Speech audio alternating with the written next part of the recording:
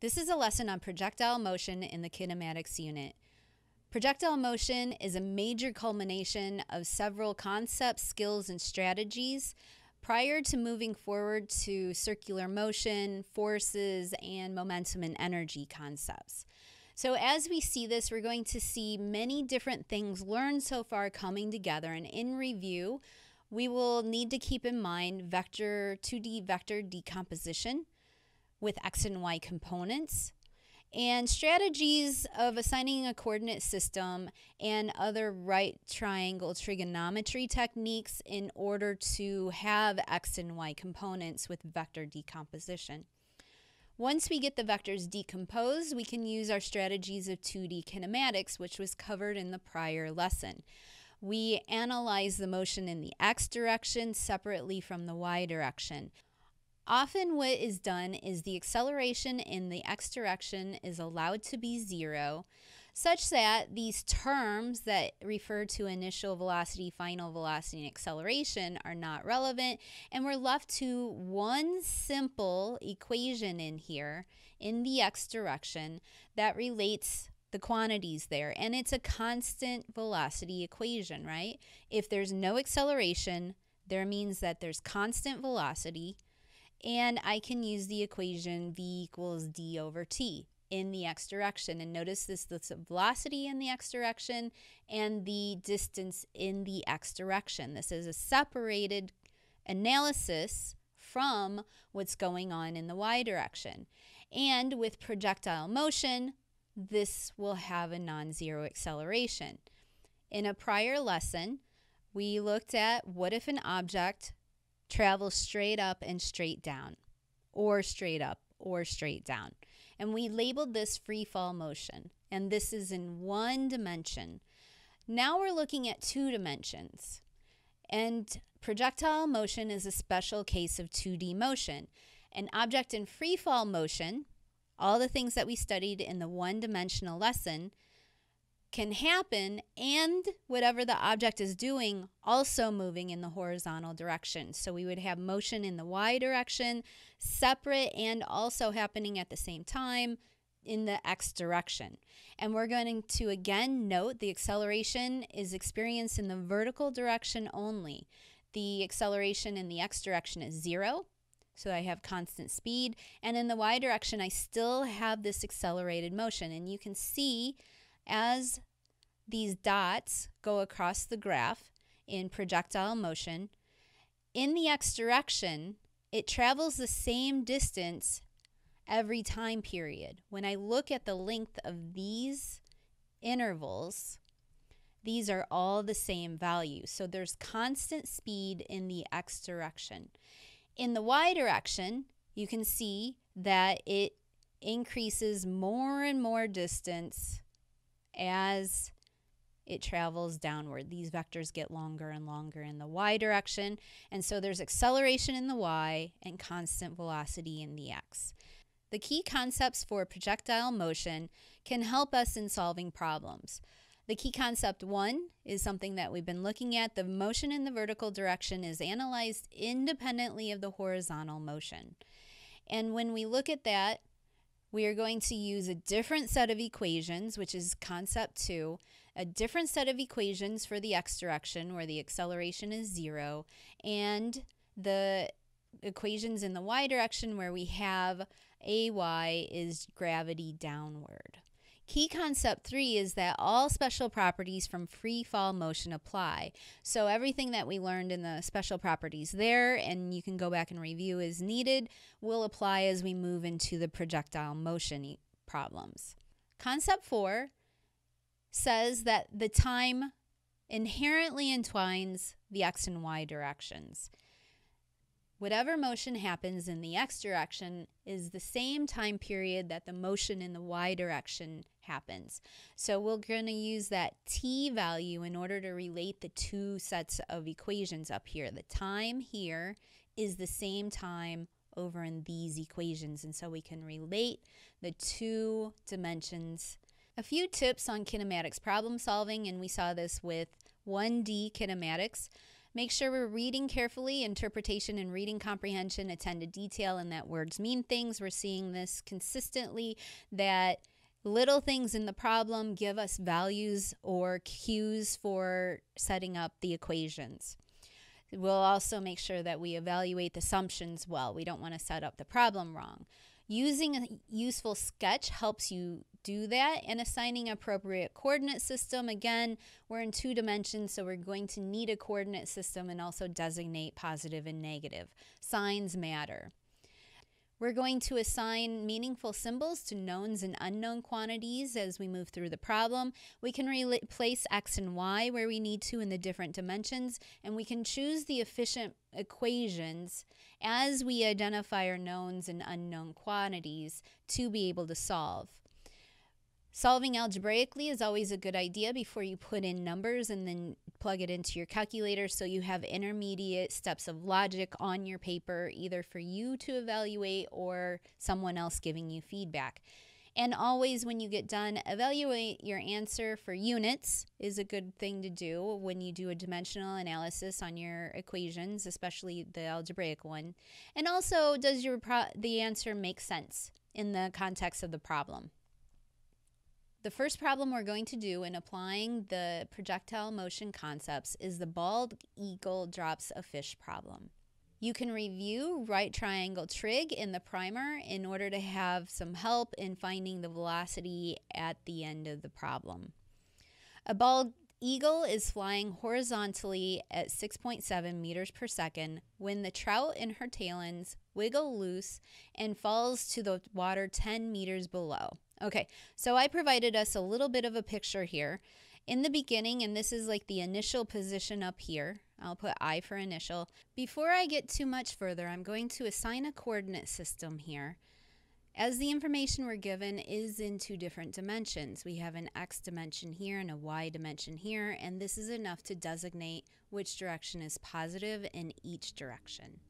Initially, the bald eagle is flying horizontally at 6.7 meters per second. I can draw that in here and note that as Vx, as 6.7 meters per second. I'm going to assume the water is down here, and we start with an initial y value, y initial of 10. And there's some distance traveled in the x direction as the trout falls the 10 meters downward. Okay, so I can write out this information. Vx equals 6.7 meters per second. I don't know what the displacement in the x direction is. In the y dimension, I'm going to note that y initial equals 10 meters and y final equals 0 meters. I also can assume that it's projectile motion. There's free fall motion in the y direction. So AY is a negative 9.8 meters per second squared. It's downward in the coordinate system, and downward is a negative value in this coordinate system. I'm also going to note, when I think about the initial motion of that trout, when the eagle lets it go, it's moving only horizontally. It hasn't attained any velocity in the y direction yet. So I can note that on here as well. The initial velocity in the y direction equals 0, and the final velocity in the y direction is something we don't know, but is what we're asked to find. Find the velocity of magnitude and direction of the final velocity when the trout hits the water. So there's a few pieces that we need to get put together there. When the trout hits the water, the trout is moving with some speed in the x direction and some speed in the y direction, right? It's going like this and it's going downward. So this final velocity vector will be at an angle, and that's why it says magnitude and direction. So when we get the velocity in the x direction and velocity in the y direction, we'll think about this critically to find that final velocity vector. We know the velocity in the x direction. Let's work on finding the final velocity in the y direction. We don't know time at all from the x direction or the y direction, so it'd be good for us to pick an equation over here that does not include time, but it has some sort of acceleration.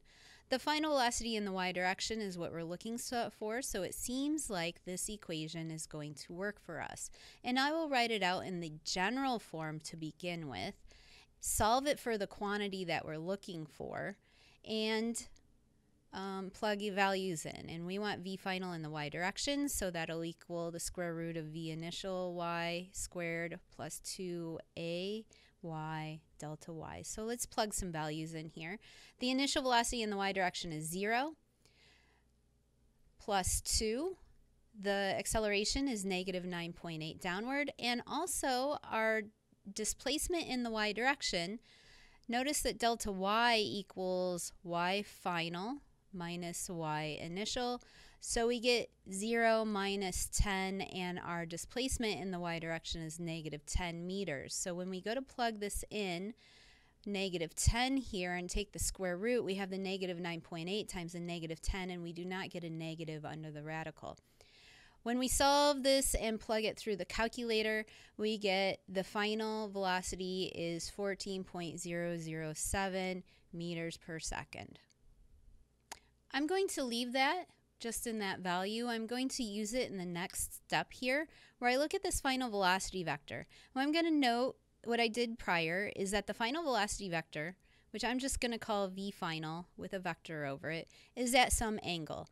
And it has the x component of the velocity, vx, and it has this final y component of the velocity, v final y.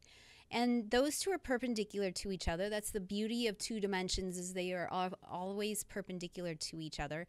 When I solve for v final, I'm going to note that this is just part of a right triangle. I can also find this angle theta in here. I'm looking for magnitude and direction. So now that we recognize a right triangle, we can use Pythagorean theorem and trigonometry in order to solve for the magnitude of v final, the magnitude of it, will equal vx squared plus v final y squared. I'm going to plug these values in. Vx squared will be 6.7 squared. V final y squared will be 14.007 squared. I will square root both of those added together. And the final velocity, the magnitude of that, will be 15.527 meters per second when you run that through the calculator, which is bigger than 14. I can see that increasing that. When I look at theta, it will be the inverse tangent of v final y over vx, opposite over adjacent, so katoa, opposite over adjacent. I will plug those values in. Inverse tangent of 14.007 divided by 6.7. When you run this through your calculator, theta equals 64.4 degrees. And we're going to note just in this picture here that it's below the horizontal.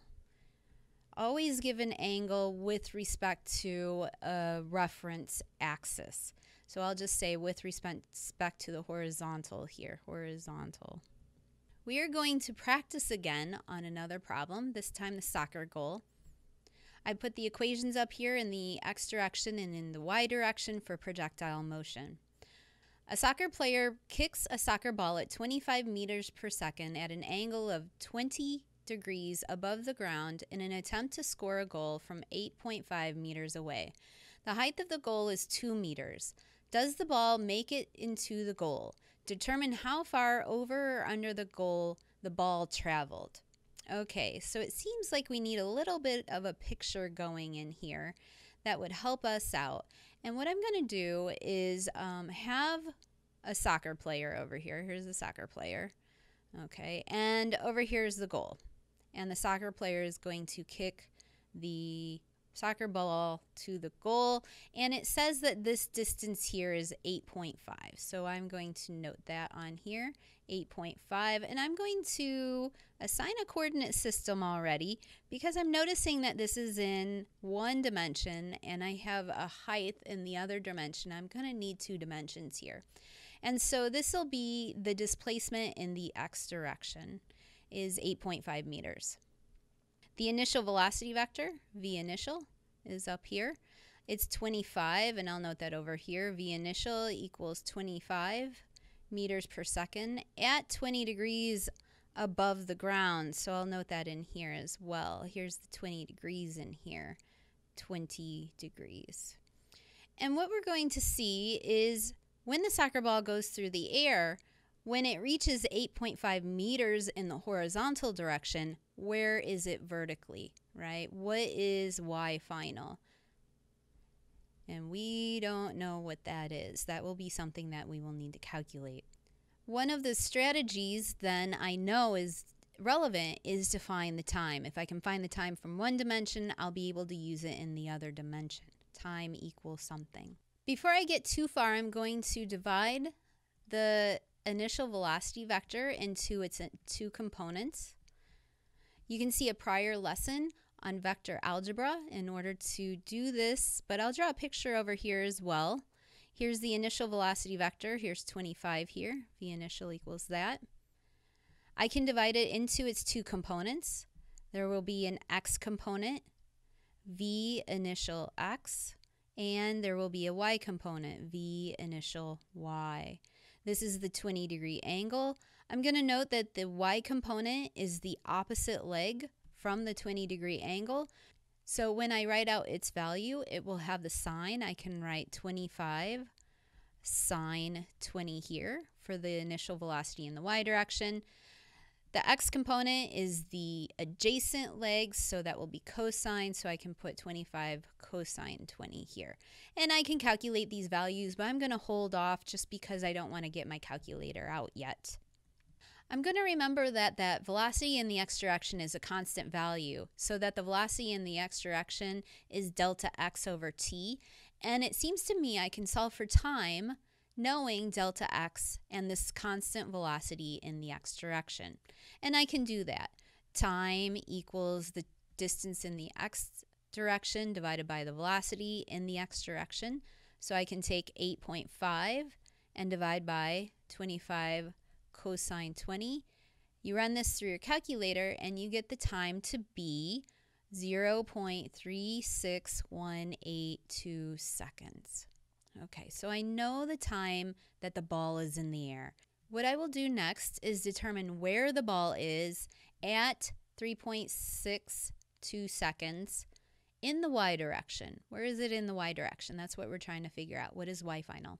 When I look at the different equations up here, there are a couple that have y final in it or a displacement. The easiest thing that I can do is pick one that doesn't have the final speed in the y direction in it. I don't know the final speed in the y direction. It's moving in the y direction, but I don't know what it is, nor do I care about it. So I'm going to stay away from equations that have velocity in the y direction final. Y final equals y initial plus v initial in the y direction times time plus 1/2 acceleration in the y direction times time squared. The initial y starts at the ground. The initial velocity in the y direction, I calculated that, 25 sine 20. The time, 0.36182 seconds. I'm going to finish out the rest of the equation, plus 1/2, negative 9.8. Remember, that's a downward acceleration. Acceleration is downward in the y direction. And then I'll put 0.3618 quantity squared in here. When I calculate this, y final, I get 2.4523 meters. Let's think about that in the context of the problem, and you may notice right away that that's larger, 2.4523 meters, is larger than the 2 meters at the top of the goal. So we know that it's over top. The other thing we don't know is where it is in that motion. Is it before or after the vertex of its projectile motion, right? It reaches a maximum height above the ground. All I know is that it's 2.5 meters above the ground, and what I'm going to assume is if it's going up, it's over the goal and it won't make it into the goal. It'll go way over the goal. Or if it's coming down, it's still over the goal by 0.5 meters, and will hit the goal, probably drop right past the goal. It's still over top of that goal line. So I'm going to assume that it does not make it into the goal.